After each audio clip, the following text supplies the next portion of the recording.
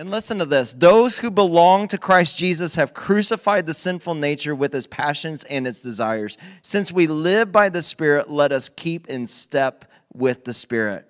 Let us not become conceited, provoking, and envying one another.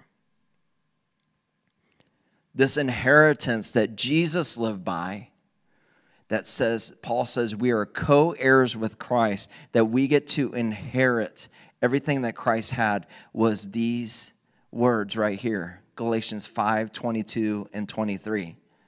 We get to inherit those. Those are things that can dwell within us. In this new life in Christ and living with the Spirit of God living inside of us, we get everything that the Spirit has to offer, which is love, joy, peace,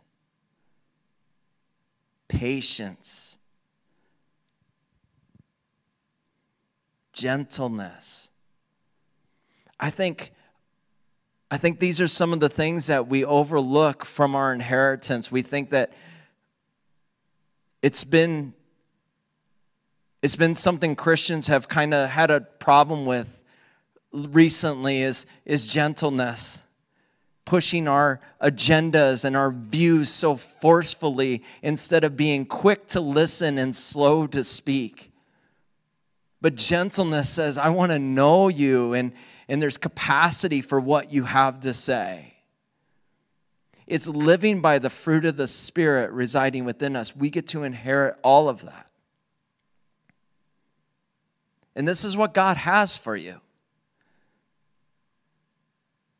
This is what the Lord has for you. All of those things, everything He has, He offers them. And our obligation is just to say, yes, God, I want to live by the fruit of the Spirit. The fruit of the Spirit is actually what it looks like when somebody is filled with the Spirit. It's the overflow of what a heart and a life looks like that's filled with God. And that's something that you can take out anywhere. It doesn't just happen in the four walls of the church. I think the church could use more fruit of the Spirit. I think we could live gentler with one another and have more patience with one another and have more love for one another. But it doesn't just happen in the four walls of the church. It happens everywhere that we go when we live in the presence of God, because the presence of God lives inside of us. Everywhere we go, the fruit of the Spirit is pouring out.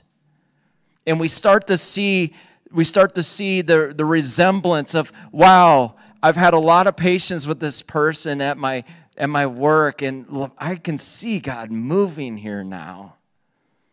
But it's only through living through the fruit of the Spirit, because if you try to do this on your own, you will get frustrated. The opposite thing of patience is frustration.